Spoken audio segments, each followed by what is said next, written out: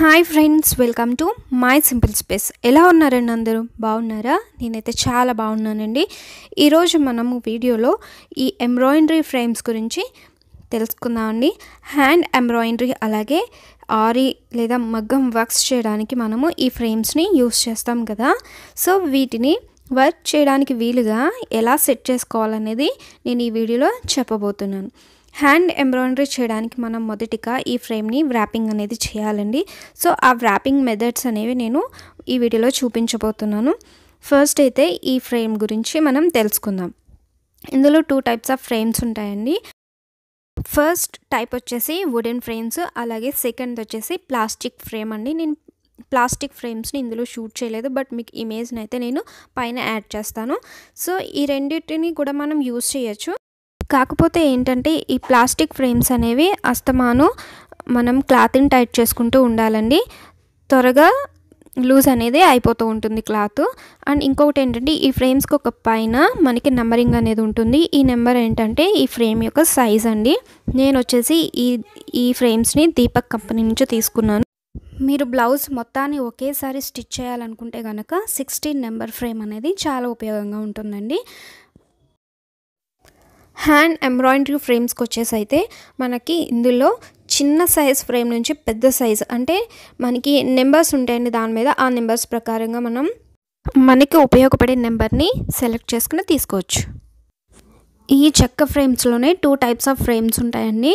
ఒకటి వచ్చేసి మనకి ఇదిగో చూస్తున్నారు కదా, ఇది ప్లాస్టిక్ స్క్రూతో ఉంటుంది.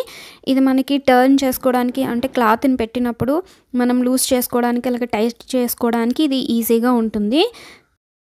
ఇంకొక మోడల్ వచ్చేసి మనకి ఐరన్ స్క్రూతో వస్తాయండి. ఈ ఐరన్ స్క్రూస్ అనేవి ఏంటంటే మనము క్లాత్ని పెట్టినప్పుడు మనం టైట్ చేసుకోవడానికి అలాగే లూజ్ చేసుకోవడానికి ఇవి కొంచెం కష్టంగా ఉంటాయి. అంటే మనకు ఒక్కొక్కసారి ఫింగర్ కూడా నొప్పి వస్తుంది.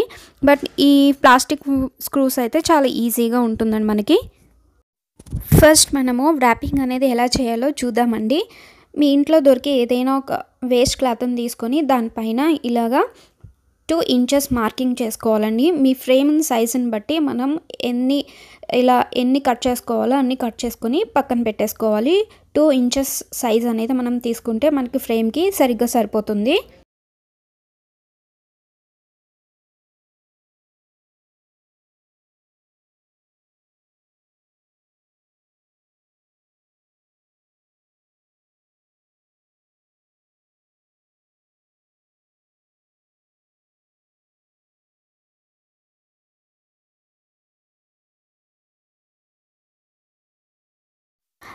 మీరు ఏ ఫ్రేమ్కి అయితే వ్రాపింగ్ చేయాలనుకుంటున్నారో ఆ ఫ్రేమ్ యొక్క ఇన్నర్ పార్ట్కి మనము అంటే ఈ పార్ట్కి మాత్రమే మనము వ్రాపింగ్ అనేది చేయాలి. సో ఇదైతే నేను పక్కన పెట్టేశాను. ఫస్ట్ మనం వ్రాపింగ్ చేసేటప్పుడు క్లాత్కి ఒక చివర ఇలా గమ్ముతో అంటించిన తర్వాత దీన్ని మనం ఫ్రేమ్కి అటాచ్ చేసేయాలండి. ఇలా అటాచ్ చేయడం వల్ల ఏంటంటే క్లాత్ అనేది చక్కగా మనకి పట్టి ఉంచుతుంది. సో ఇలా మనం ముడతలు లేకుండా ఇలా క్రాస్గా క్లాత్ని తిప్పుతూ వెళ్ళాలి. సో చూస్తున్నారు కదా వీడియోలో, సేమ్ ఇదే విధంగా మనము చుట్టుకుంటూ వెళ్ళాలి. సో ముడతలు అనేది లేకుండా సరి చూసుకోండి. సో నెక్స్ట్ ఈ క్లాత్ చివర కూడా మళ్ళీ మనం గమ్ముతో ఇలా అంటించేస్తే ఈ క్లాత్ అనేది ఊడిపోకుండా ఉంటుంది. ఓకేనా?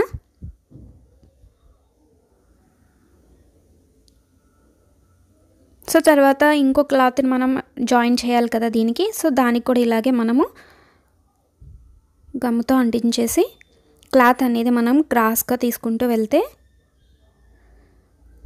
బాగుంటుందండి. మీరు లాస్ట్లో ఏం చేస్తారంటే మీకు కావాలనుకుంటే కనుక మనం గమ్ముతో కాకుండా ఇలా మనం కట్ చేసి పెట్టుకున్న ఈ ముక్కలన్నిటినీ కూడా ఇలా నార్మల్ సూదితో ఇలా టాకాలు వేసేసుకుంటే కూడా మనకి చాలా బాగుంటుంది. టాకాల కంటే మనము ఇలా గమ్తో అంటించుకుంటే కనుక మనకి ఎత్తుగా లేకుండా సమానంగా ఉంటుందండి ఫ్రేమ్ అంతా కూడా. మీకు నచ్చితే ఈ రెండింటిని కూడా మీరు ఫాలో అవ్వచ్చు. సేమ్ ఇందాక వీడియోలో చూపించిన విధంగానే దీన్ని కూడా గమ్ని అంటించిన తర్వాత దీన్ని మనం ఫ్రేమ్కి అటాచ్ చేసేసుకోవాలి. సో అటాచ్ చేసుకున్న తర్వాత మనకి ఏంటంటే లోపల ముడతలు లేకుండా సమానంగా దీన్ని క్రాస్గా పెట్టి ఇలా చుట్టేసుకోవాలండి.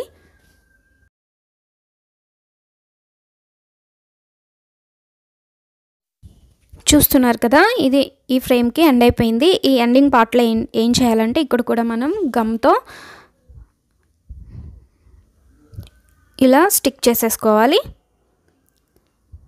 సో స్టిక్ చేసుకున్న తర్వాత మనం ఒక సూదిని తీసుకొని ఇలా టాకాలు వేసేసుకుంటే అటు నుంచి ఒకసారి ఇటు నుంచి ఒకసారి 2 టైమ్స్ మనం టాకాలు వేసేసుకుంటే ఇంకా ఫ్రేమ్ అనేది చాలా స్ట్రాంగ్గా ఉంటుంది. అలాగే ఈ క్లాత్ అనేది ఊడిపోకుండా ఉంటుంది.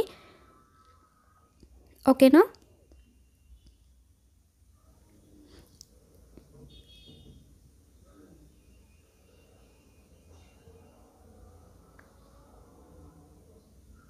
సో ఇదండి, ఇలా మనం ఫ్రేమ్కి ర్యాపింగ్ చేయడం వల్ల ఏంటంటే మనం క్లాత్ని దీనిలో పెట్టినప్పుడు మనం క్లాత్ని గట్టిగా పట్టి లాగుతాం కదా, అలాంటప్పుడు మనం పట్టు క్లాతులు కానీ అలాగే కొంచెం సెన్సిటివ్ క్లాత్ మీద వర్క్ చేసేటప్పుడు ఈ క్లాత్ అనేది పాడవడానికి ఛాన్సెస్ ఉంటాయి. సో ఇలా మనం ఫ్రేమ్కి ఇలాంటి ర్యాపింగ్ అనేది చేయడం వల్ల మనకి పాడవకుండా క్లాత్ అనేది చాలా బాగుంటుంది. అండ్ దట్టు ఇంకొకటి ఏంటంటే మనం ఇలా ఒక క్లాత్కి మన ఫ్రేమ్ని పెట్టినప్పుడు మనము క్లాత్ అనేది టైట్గా అవడానికి ఛాన్సెస్ ఉంటాయండి, జారిపోకుండా ఉంటుంది. ఇలా టైట్గా ఉన్న క్లాత్ మీద మన హ్యాండ్ ఎంబ్రాయిడరీ కానీ అలాగే ఆరీ వర్క్ కానీ చేసినప్పుడు మనకి వర్క్ కూడా చాలా నీట్గా వస్తుంది. అండ్ మనం ఈజీగా కూడా వర్క్ ఫాస్ట్గా చేసేయచ్చు అనమాట. సో చూస్తున్నారు కదా, ఇలా మనం క్లాత్ని ఫిక్స్ చేసినప్పుడు మనం ఇలా ఇంత టైట్గా క్లాత్ ఉంటేనే మనం వర్క్ అనేది చేయడానికి చాలా బాగుంటుంది. సో అర్థమవుతుంది కదండి, ఇది ఇలా మనం పెట్టాలి. సెకండ్ మెథడ్ వచ్చేసి నేను పేపర్ టేప్ని యూస్ చేస్తున్నానండి. ఈ పేపర్ టేప్ అనేది మనకి బుక్ షాప్స్లో అవైలబుల్గా ఉంటుంది. నేను ఆల్రెడీ ఫ్రేమ్ని పేపర్ టేప్తోనే చుట్టాను. నేను డైలీ వీడియోస్ చేస్తున్నది కూడా ఇలా ఈ ఫ్రేమ్ని యూస్ చేసే. సో మీకు ఒకసారి ఎలా చుట్టాలనేదే నేను చూపిస్తున్నాను అంతే. ఈ టేప్ ఏంటంటే దీనికి ఆల్రెడీ మనకి గమ్ అనేది ఉంటుందండి. సో ఈ గమ్ వల్ల మనకి ఈజీగా త్వరగా కూడా అయిపోతుంది. అండ్ ఇది కూడా పేపర్ మూలన మనకి ఎలాంటి ఇబ్బంది ఉండదు. అదే సిల్క్ లేదంటే మైకా ఇలాంటివి యూస్ చేయడం వల్ల మనకి క్లాత్ అనేది అంత టైట్నెస్ అనేది రాదు. సో మనం ఎప్పుడు కూడా ఇలాంటి పేపర్ క్లాత్ని యూస్ చేస్తే చాలా బాగుంటుంది. ఓకేనా? సో నెక్స్ట్ మెథడ్ వచ్చేసి నేను తీసుకున్నది ఏంటంటే ఇది క్యాన్వాస్ అంటారండి. ఇది బక్రమ్ అని కూడా అంటారు. దీన్ని ఏంటంటే మెయిన్గా మనము blouses are Punjabi dresses neck డిజైన్స్లో దీన్ని ఎక్కువగా యూస్ చేస్తుంటారు. దీని మెటీరియల్ వచ్చేసి క్లాత్ ప్యూర్ కాటన్ క్లాత్ వస్తుందండి. సేమ్ దీన్ని కూడా ఇంతకుముందు మనం 2 విధాల్లో ఎలా అయితే చుట్టామో అలాగే దీన్ని క్రాస్గా పెట్టుకొని ముడతలు లేకుండా చుట్టేసుకోవాలండి. మొత్తం ఫ్రేమ్ అంతా వీడియోలో చూపిస్తున్న విధంగా ఇలా మనము క్లాత్ని ఇలా క్రాస్గా పెట్టుకొని చుట్టేసుకోవాలి. వీలైతే మీరు ఈ ఫ్రేమ్కి కొంచెం గమ్మును కూడా ఇలా పూసుకున్న తర్వాత మొత్తం చుట్టేసుకుంటే ఇంకా స్ట్రాంగ్గా ఉంటుందండి. సో మీకు ఈ వీడియో కనుక నచ్చితే అలాగే యూస్ఫుల్గా ఉంది అనిపిస్తే కనుక లైక్ చేయండి. అలాగే మీ అభిప్రాయం నాకు కామెంట్ బాక్స్లో తెలియచేయండి. ఈ వీడియోతో ఎవరైనా నా ఛానల్కి కొత్తగా వచ్చుంటే కనుక కంపల్సరీ నా ఛానల్ని సబ్స్క్రైబ్ చేసుకోండి. ఇంకా మరిన్ని మంచి మంచి వీడియోస్ అనేవి మీ వరకు వస్తుంటాయి. ఓకే కదా?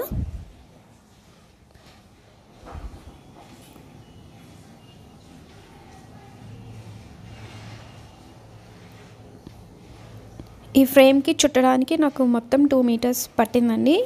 ఈ క్లాత్ వచ్చేసి మీటర్ 3 రూపీస్లో దొరికింది నాకు. సో ఇది మీకు క్లోజ్డ్గా చూపిస్తున్నాను. సో ఇలా అన్నమాట, మనకి ఎలాంటి ముడతలు లేకుండా సమానంగా మధ్యలో మొత్తం చెక్కనంతా కవర్ అయ్యేలాగా ఇలా ర్యాపింగ్ అనేది చేసేసుకోవాలి. సో ఇది కూడా ఎండ్ అయిపోయింది.